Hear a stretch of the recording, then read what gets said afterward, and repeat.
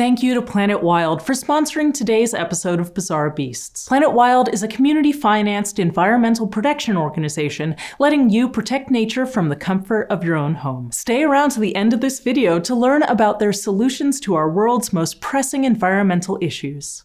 Good morning, John. Welcome back to Bizarre Beasts Season 0. Hank and I are trading off hosting duties on our year-long journey to remaster the original Bizarre Beast episodes from Vlogbrothers, with corrections, updates, and new facts. Make sure you stick around for the pin set announcement and for bonus material about this video's Bizarre Beast. So, owls are pretty cool, right? The big eyes, the silent flight, the ears. But also, everybody knows that owls are cool. What about frogmouths?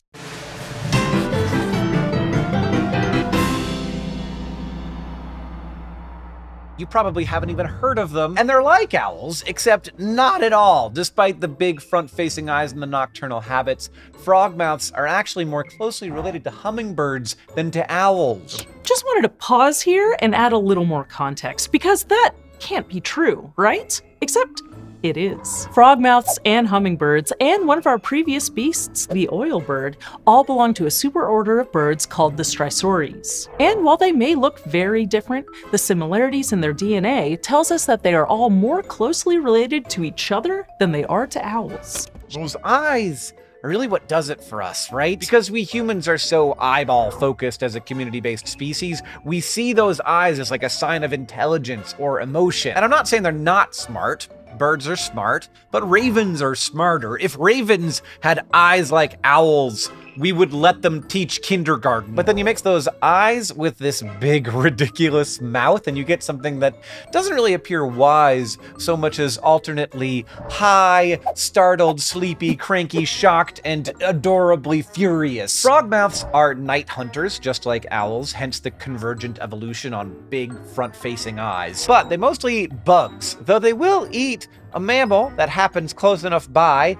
They have a hard time killing them, so they'll just whack them on rocks until they die. But they mostly eat bugs, so instead of big, powerful legs, they have a big, gigantic mouth. The bigger that mouth got, the higher the odds of a successful catch, so the mouths just kept getting bigger. They're so big! And if you spend enough time looking at frogmouths, you'll notice something that also checks the box of like the human evolutionary cute brain. Their heads appear to be like as big as the whole rest of their body. And that is nearly the case. Okay, it's not quite the case. Their skulls are more like 1/3 the size of the rest of their skeletons, which is still a pretty big old noggin. It's all their fluff that makes it appear even bigger. Then if you go to the next level of like cute brain check marks, turn it into a baby, and it becomes suddenly clear that like Furbies are infringing on the frogmouth trademark. Ugh. Yeah, my heart. I just want to squish it. Frogmouths, however, are terrible parents. Possibly because they have such tiny, useless legs, and also their beaks are so specialized, they're just very bad at nest building. They often lose eggs or chicks to the perils of that surprise gravity, but they will take advantage of the nests of more careful nest builders or human objects that look like good nests. So that's even cuter. What the heck? But then wait, before I go, sometimes they are not cute because they can shapeshift. Frogmouths sleep during the day, and they're pretty small, so they have to be wary of predators. And they have in their toolkit a number of ways to deal with this. The first is that they can just look like logs. They even will sometimes sway in the wind like they are a piece of the tree. But when threatened, they can also change shapes to like scary looking things, or just weird looking. Like, I don't know what to do with this. And the tawny frogmouth of Australia has like a plan C and D. Plan C is just to peck at the enemy, and D is to spray poop all over it. They also have a plan E, which is to open their mouths really, really wide. And the inside of their mouths is light green or yellow, which makes their beaks appear even bigger and more threatening. Hooray for the tawny frogmouth, you shape-shifting, cryptically disguised, poop-spraying, bug-catching, nest-neglecting, grown-up bird Furby. I love you.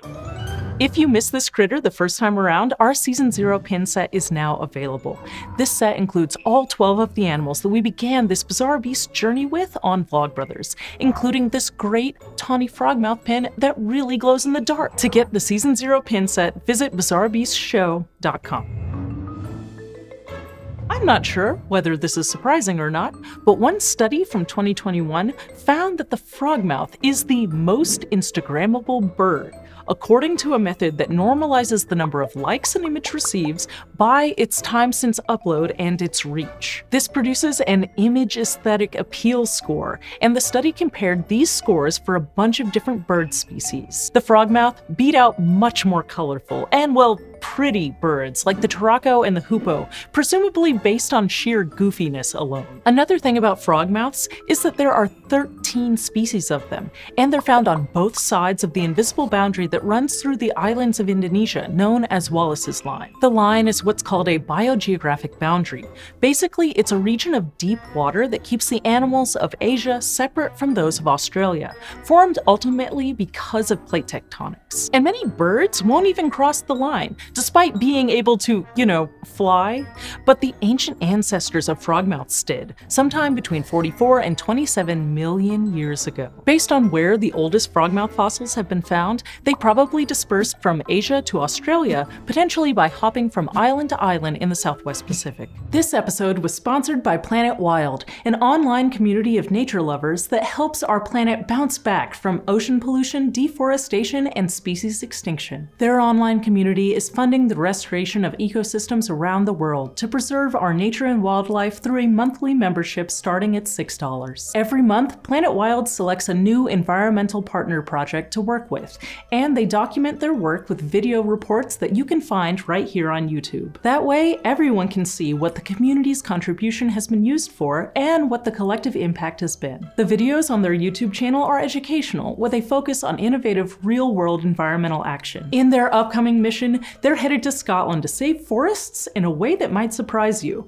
They'll be chopping down trees. Why? Check out their video linked here to find out. If you're looking for solutions to environmental problems, then Planet Wild is for you. Thanks for watching, and thank you for supporting Bizarre Beasts.